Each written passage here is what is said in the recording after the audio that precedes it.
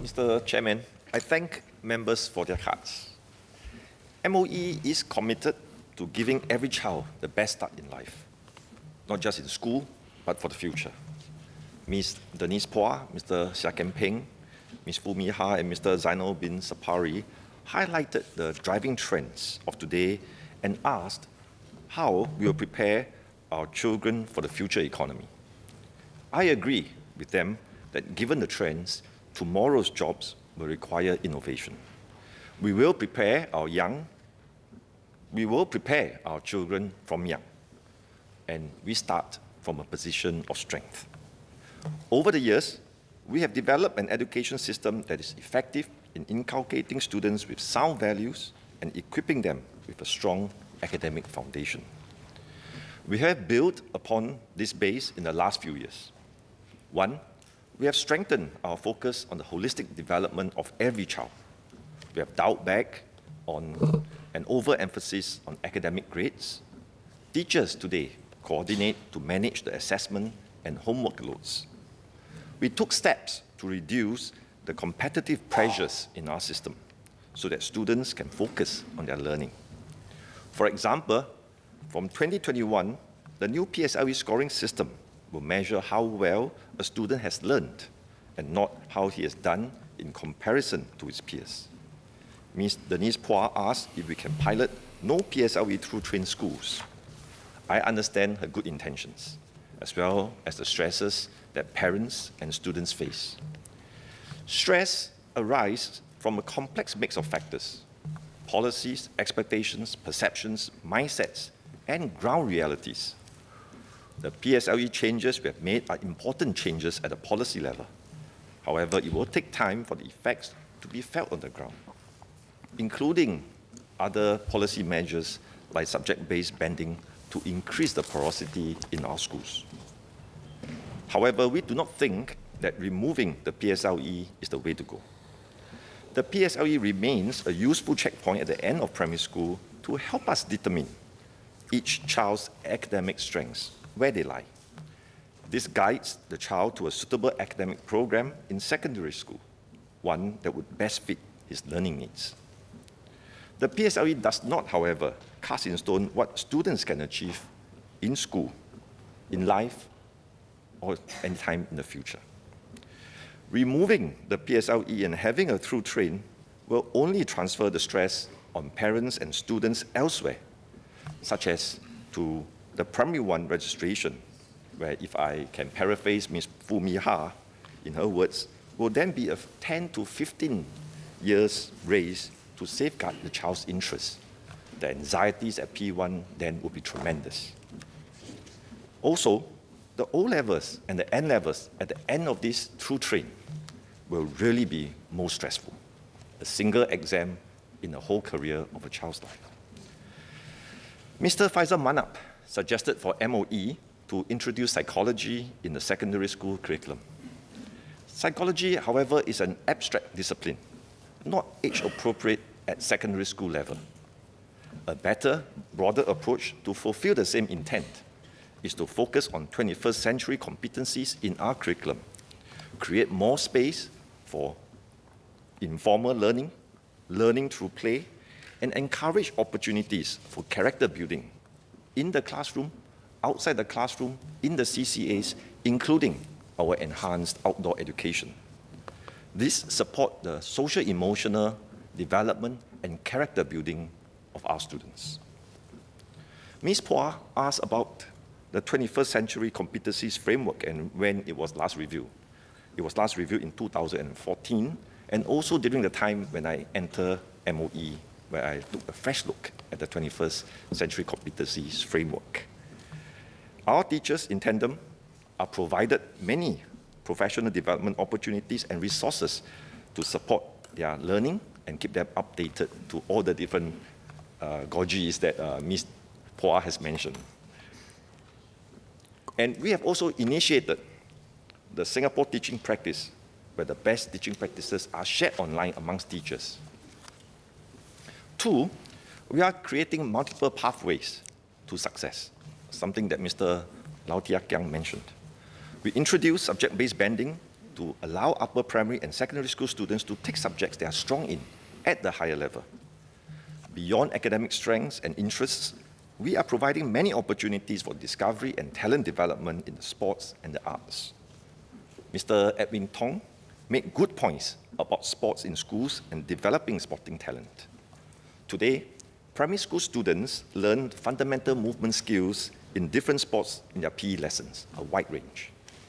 Primary 4 and Primary 5 students who are interested in sports CCAs not offered by the school can consider joining MOE's centrally run junior sports academies, which offer a variety of sports modules. In secondary school, students learn at least six sports, and take part in at least 3 inter-class sports competitions. A third of our students enroll in sports CCAs. Of this, 60% are non-school team players. Our schools understand that the value of sports cannot be measured by performance merely in the inter-school games. MOE also promotes programs organized by Active SG to encourage our students, when they are not in school, to participate in sports in the community. 3, we are developing positive attitudes and dispositions for lifelong learning. I have highlighted repeatedly in this house and outside the need to nurture the joy of learning and entrepreneurial dare. These are important because they sustain self-directed lifelong learning and instill an innovative entrepreneurial spirit in our children. This may not be measurable, but certainly observable. They are of utmost importance to shift us away from simply studying for exams to learning for life. Mr. Loh Tia Kiang asked that MOE complete our transformation by changing the entrenched culture of an overemphasis on academic results. He understands that it will take time. I agree, and I thank Mr. Lau for his cut and will consider his suggestion for the study proposal.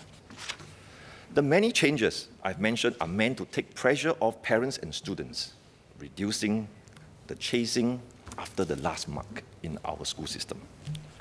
Ultimately, I hope to partner parents and students themselves to reduce their anxieties and stress. Many parents I've spoken to tell me they agree with the directions that we have taken. They also ask, like Ms. Fumi Ha, what will all this mean for their children's learning experiences in school? As I mentioned earlier, our education system today equips our students with a strong academic foundation and sound values. These are significant strengths. Mr. Pritam Singh mentioned education systems in Israel and Finland in the budget debate. Indeed, there are strengths in these systems that we can learn from. But we are circumspect when we study other systems. We do not blindly seek to replicate other systems in Singapore, nor simply adopt new trends. In fact, these countries are also looking towards Singapore and wanting to learn from us. Consider Israel. I visited Israel and looked at their talent, development, and innovation ecosystem. It has a strong disposition in this area. But overall, it has weak averages. If we use PISA as one indicator, Israeli students underperform the OECD average. There is also a significant education outcomes gap between the average and the top Israeli students. We don't want this in Singapore. Here, we have high averages where our students, regardless of SES, outperform most of their peers in different countries. Rather, we will improve our education system by building on our existing strengths, even as we explore new possibilities. Let's not throw out the baby with the bathwater. As such, on top of strong academic foundations and sound values, we want to get our students to move beyond the classroom and apply their knowledge in the real world. This will help nurture our next generation of change makers. Our students must be able to connect their head knowledge to their hands and create value. And their hands must also be connected to their hearts so that they contribute their knowledge and skills to the betterment of society. Education must go beyond the classroom and academic grades. This is key. I'll focus the rest of my speech on how we will anchor this within our education system through the lived experiences of our students. But first, let me tell you a story of two cars. I met two 10-year-old boys at a community event some time ago. They wanted to show me their toy car. I thought to myself initially, what was this about? But when I saw the car, I got interested. You see, the car was not any sexy toy. It was very plain, made out of cardboard. The boys actually took their mother's shoe boxes, cut off the top and the bottom, and fashioned a flat chassis. They then got a set of wheels, mounted them on together with some rudimentary drivetrain, and wired the system up. Then they applied what they had learned about energy in their science class. Put on top of the chassis, miniature solar panels, and made their own solar-powered car. And it worked brilliantly. Their eyes sparkled when they talked to me on that Saturday morning as they showed me their solar toy car. This car is made out of pure fun, pure curiosity. These boys, all of 10 years old, applied what they had learned in science class to build their own toy. Impressive. The second car is also a solar-powered car, but this time it is a racing car. This car was built by a team of Singapore Polytechnic students taking part in the 2017 World Solar Challenge. They competed against 39 other teams from all over the world, including Cambridge University and Stanford University. They took 20 months to make the car using a high-tech carbon fiber reinforced composite body. The top speed of this solar car is 100 kilometers per hour, built by 18 to 20-year-old boys. The team had a difficult race. They met with rough weather, met with an accident, and unfortunately did not finish within the deadline. However, I want to celebrate their success and included them in my speech. This car was built out of passion, deep skills, and resilience. Though they may not have won, the learning in their journey is invaluable. These two cars may be miles apart in technology and horsepower, but educationally, they are part of the same journey, from curiosity to mastery, from knowledge to application. We want all our students to be able to make this type of learning journey, and our vehicle is applied learning. What is applied learning? It is a mode of learning for all students, not just a separate track for vocational students. Students learn by applying and by doing. They learn beyond the classroom. They see for themselves how they can apply what they have learned to the real world. And from all the interactions I had with students, I see them enjoying learning. They are self-motivated or become self-motivated. These are powerful learning experiences, and they stick for life, driving lifelong learning. Since 2013, we have encouraged schools to develop their own applied learning programs, ALPs. All secondary schools now have ALPs. It is a diverse, colorful, and exciting landscape catering to a wide range of interests: STEM, languages, humanities, business, entrepreneurship, aesthetics, interdisciplinary fields. And I will now include STEAM, as Ms. Denise mentioned, to add arts into the STEM. All the ALPs importantly encourage exploration, ideation, and creativity. There are no tests or exams. I've emphasized this to MOE. Students learn through experimentation. They try, fail, try, learn from it, and try again. Let me share with you some of the experiences with students. I recently met some Fuchun secondary students, and they tell me their school has an ALP called Innovations in Science and Technology for Sustainability. They all learned basic coding and programming and apply their coding skills to program robots. They do it in secondary 1. I met one secondary 4 boy. His name is Ziqin. Together with his team, Ng Chee designed and built from scratch a robot that could move on different terrains, even on water, to retrieve and transport objects. Ng Chee told me that when they started, and I quote, everything was in a mess.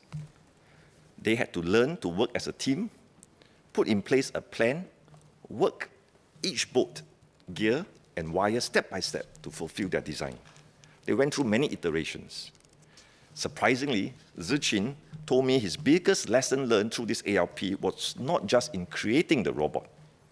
You see, his team had to bring their robot to the Science Center Makers Fair, and he had to practice public speaking, and he says it is not his forte. And he had to explain his robot to every visitor interested in his robot. In his words, he said, "These are things that I cannot learn in a classroom." This is the value of applied learning in real life. Some of our primary schools have also developed ALPs. I visited Teck Whye Primary, which runs an applied learning program called Media Whiz Kids. I met Masara, a cute petite primary 5 student. She wanted to help her schoolmates tell fake news apart from real news. So she worked with her friends and teachers to make a short 3-minute video. In the video, Masara explains what fake news is, why people create it. She also suggests how to tackle it. And you know, we all debate about fake news in this very chamber. Through applied learning programs, our 10-year-old students are teaching it in their own way in school. It is a refreshing take on a very real concern.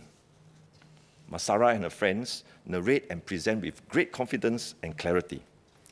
Importantly, Masara's teachers not only use the video to raise information literacy amongst the students, but also inculcate values. The video has been uploaded onto the school's Facebook, and I encourage all of us to take a look. I'm very proud of the confident and creative students our schools have nurtured through their ALPs. But I'm even prouder of our teachers, who have committed their time and effort to develop applied learning experiences for their students. Miss Elaine Koh, a teacher I met from Fuchun, told me the difference she saw in her secondary 4 normal technical students, Vignesh and Kumaran, after they have participated in the Makers Fair. She shared that they were very engaged and focused when they tinkered and built things. And when I met Vignesh and Kumaran, they told me they're interested to study aeronautical and mechanical engineering at ITE. They want to design and build aeroplanes and racing cars. ALP has ignited a passion in them to want to continue their learning and their maker journey. Applied learning programs are intentional ways to spur innovation in our students. MOE will build on the good work done on ALPs. I've directed all primary schools to set up applied learning programs by 2023.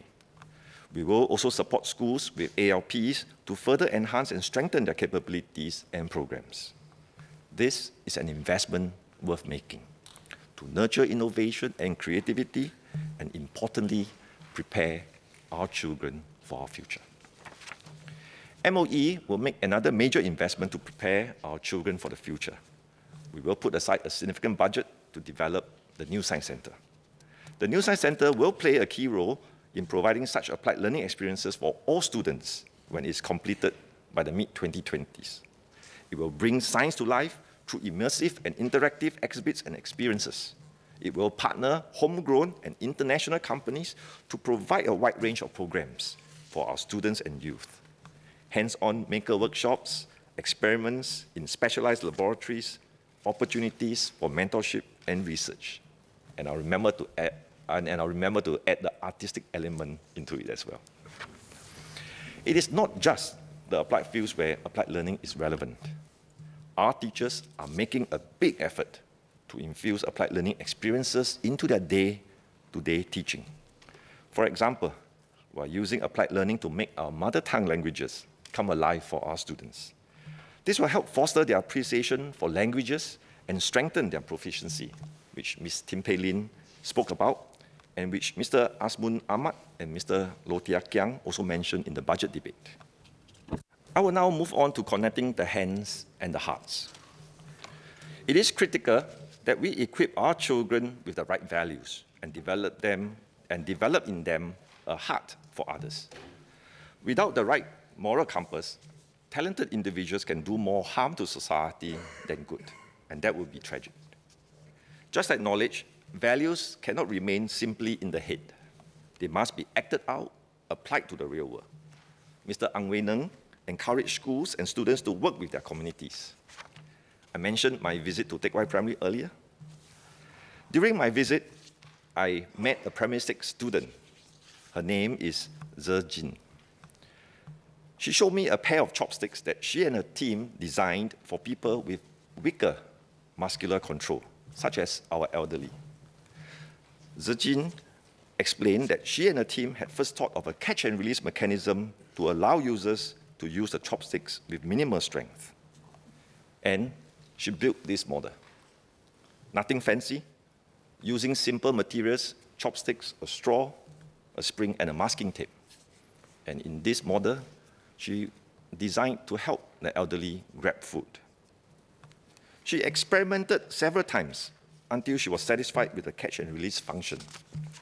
With this design, she went on to 3D print a plastic prototype with the help of her teachers. This is the 3D print chopsticks. However, she's not satisfied with the plastic prototype, as it did not work as well as the initial prototype.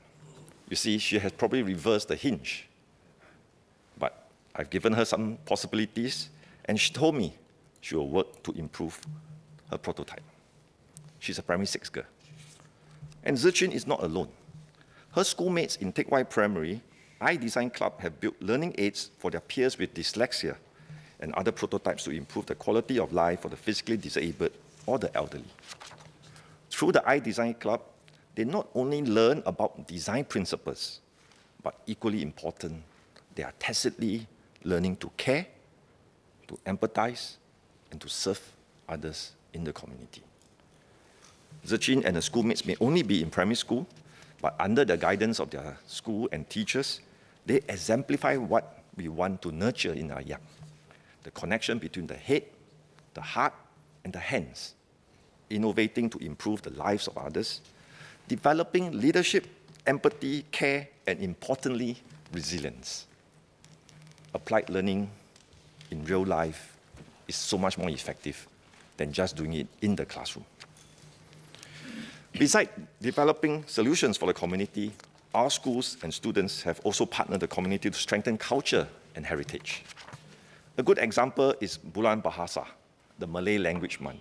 I work with Minister Masagos on this. The community hosts activities such as writing workshops and storytelling that broaden students' exposure to language and culture. Students, in turn, contribute to the community. They set up activity booths for the public. They also take on roles of Rakan Bahasa, or Friends of the Language, to serve as museum guides at the Malay Heritage Center. The two-way partnership between schools and community not only enhances the learning of students, but allows them to put values into action and serve the community. In a separate event at Fiesta Bahasa, this time now at the National Library, I was very happy to see a bunch of Hwa Chong Institution boys participating. You see, they were learning Malay, trying to learn to speak it fluently. These Chinese boys from a SEP school were interacting with our Malay students and parents naturally, without a hint of any language barrier. Mr. Chair, this is applied learning in action in languages to promote our Singapore's unique cultures and heritage. As we strive to build a caring and inclusive society, we must make sure that no child is left behind. Last year, the government announced major plans to strengthen the preschool sector, to give every child a good start and the best chance to succeed in life. This included upgrading the preschool profession to attract good teachers and careers. I welcome Dr. Intan's suggestions. I'm happy to update that we are on track for the National Institute of Early Childhood Development, NIEC, to be fully operational by January 2019. NIEC will offer a range of quality programs to prepare those who aspire to join the early childhood sector with a good foundation for a career as an EC professional. I would like to reassure Dr. In Tan that EC training today is already delivered with a heavy emphasis on practical skills. Most faculty are experienced practitioners in the preschool sector. It will be no different in the NIEC. Separately, MOE has facilitated professional exchanges between MK operators, educators, and also primary school teachers. They help develop mutual understanding, which smoothens the transition from kindergarten to primary 1. MOE is also committed to providing quality and affordable education to all Singapore citizens, regardless of their financial circumstances.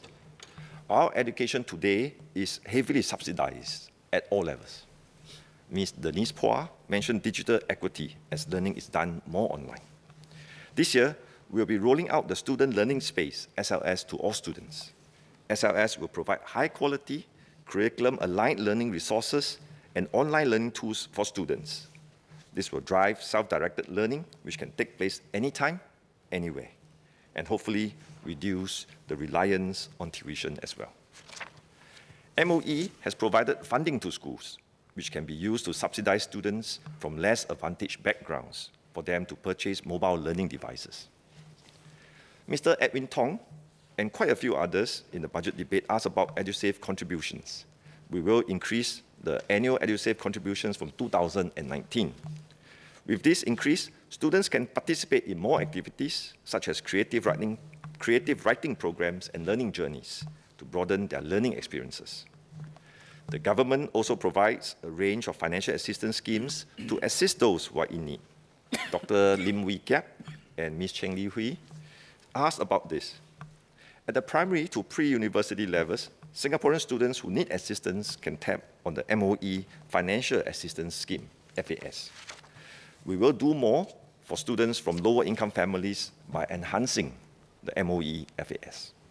We will raise the income criteria for gross household income per month from $2,500 to $2,750, as well as the per capita household income per month from $625 to $690.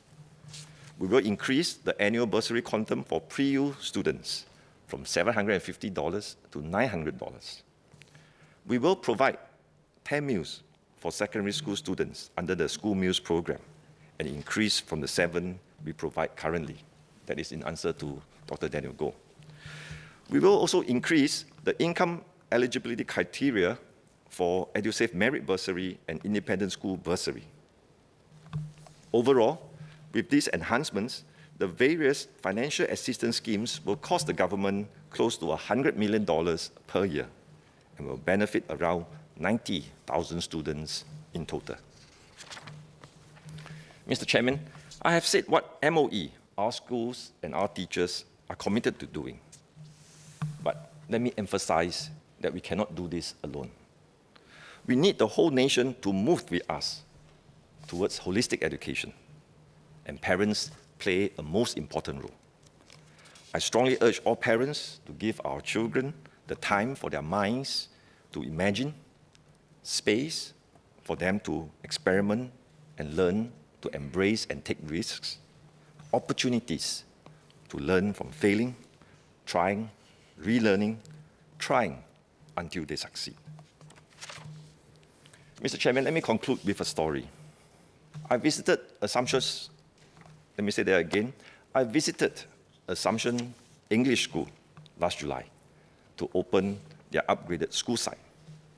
The opening ceremony was a most unusual one, hinged on robots programmed by their students, part of an ALP. I was invited to participate in a robot race on stage to move the robots in order to switch on an array of bright colored lights to mark the official opening of the school.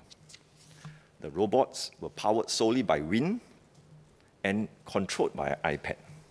My engineering mind straight away went into a thinking mode, and I thought these robots could fail easily. And when they fail to function, the bulbs will not light up, and the failure will be significant in front of the whole school, a hall full of parents, students, MOE senior officials.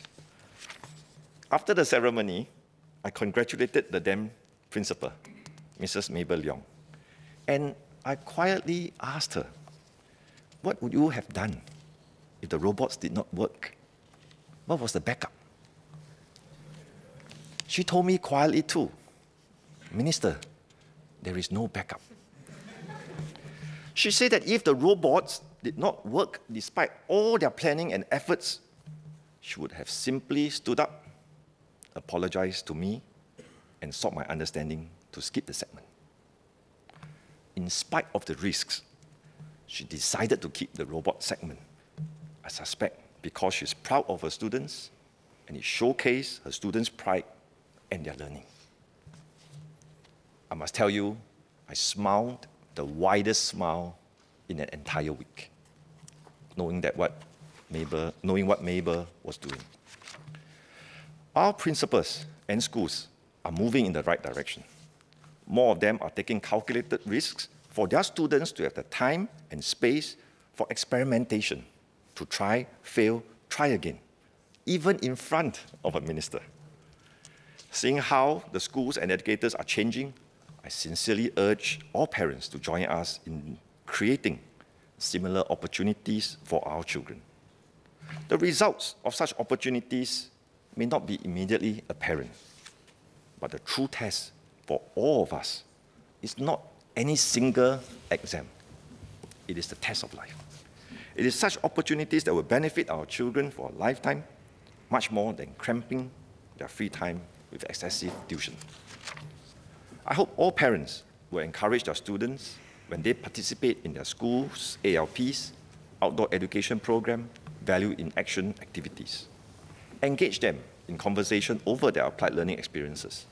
Share in their successes and setbacks. Share in their joys. Empathize with their failing. Create more of such learning experiences for them in the classroom and outside the classroom. With the full support from educators and most importantly parents, our children will get the best start in life, whatever the future may bring. They will acquire the skills and values to thrive in the future. A brighter future of greater fulfillment awaits them. Thank you.